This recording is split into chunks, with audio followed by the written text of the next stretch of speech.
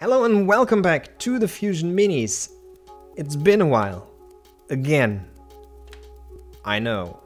But now, here it is, episode 42.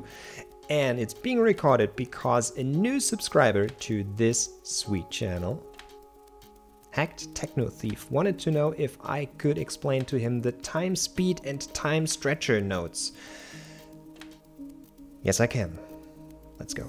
And to explain these techniques, I of course need a loader node.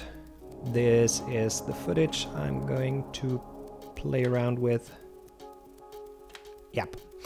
Okay, I jump back to frame 0 and shift spacebar, open the two nodes, time speed and the time stretcher node, like this, and then I plug my loader node into these two. Okay. Let's start with the time stretcher node. On the left, you can see the original from the loader, and on the right, the time stretcher and soon the time speed node. Okay, you might already have noticed that there is a keyframe already set once you open the node. It's green. And let me move the playhead here a little. There is a green sign too. Okay, that means it probably has something to do with keyframes. And yes, it has. On frame 40, I will now create a second keyframe simply by changing the source time value. I changed it to 10 in my example here. And now watch what happens once I play it back. It's some sort of super slow-mo clip now. Whew. And once it hits frame 40, it freezes. Just like that. And one more thing you have to take care of after I stop this. Stop, thank you. Are these two interpolation modes, nearest and blend. Blend works pretty neat if you ask me. It basically creates frames in between those frames that already existed and yeah, blends everything nice and smooth together. Let me switch to nearest for a second to show you the difference.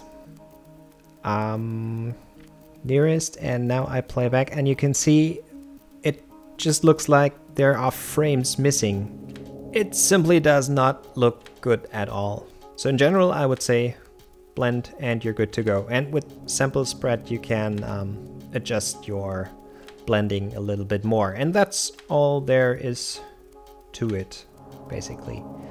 Of course, you can set more than 2 keyframes. You can reverse your clip or play around in the spline editor, maybe, whatever you like. Back to the flow. That's time stretch. Now let's have a look at time speed. By default, this node does not change anything at all. Let me play this back for you. You can see left and right are similar. Now let me double the speed here, and whoo, that is some really serious bread breaking. Okay. You can offset your footage with this delay value here. Let me offset my footage by 20 frames. At first, it seems like I did something wrong. The footage is gone, but hey, there it is. It just started 20 frames later. I honestly don't know why you would want to use that function, but if you type in a negative value here, -20, you obviously offset your clip in the opposite direction, meaning it starts at frame 20 now. Yeah, I can see that come in handy. And finally, the interpolation modes, just like in the time stretcher node.